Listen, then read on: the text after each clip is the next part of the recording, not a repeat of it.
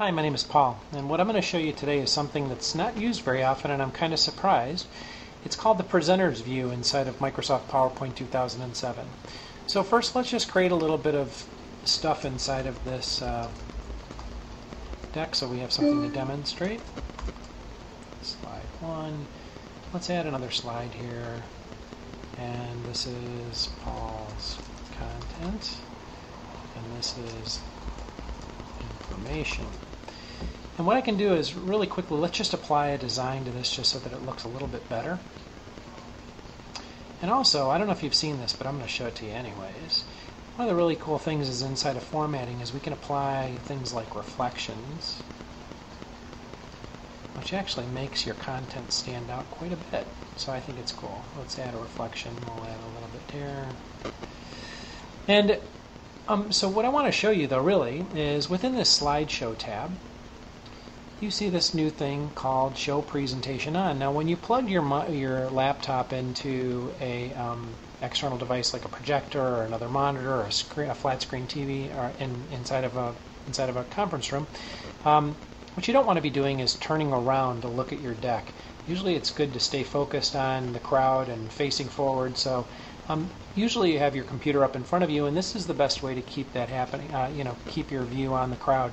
And so what you want to do is select your secondary monitor. And now I'm going to open up this PowerPoint deck. Well, first, before you do that, let's add some notes here. And I'm going to say, speaker should be looking at the audience.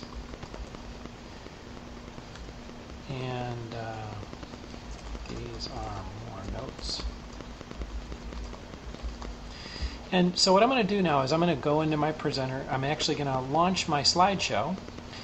And what you'll notice is that now on my secondary monitor is where I'm actually seeing the slideshow right now, but on my primary monitor I'm seeing kind of a consolidated view of my deck. So I can see how much time I have remaining, what time it is. So if I'm supposed to be done with my presentation by 10 o'clock, that's a good benchmark for me. I've got 19 minutes. I'm 20 seconds into my presentation. If I want to move to the next slide, I can do that here. If I want to mark up this slide, I can choose what I'm going to mark up with. Put big, huge marks on my slides, things like that. And when I'm done with it, it just moves on to the next slide. So it's a pretty cool utilization here. You also notice that there's notes. If I go back to these slides, the speaker should be looking at the audience, and if I go to this slide, it says these are more notes, along with the doodle that I put on there.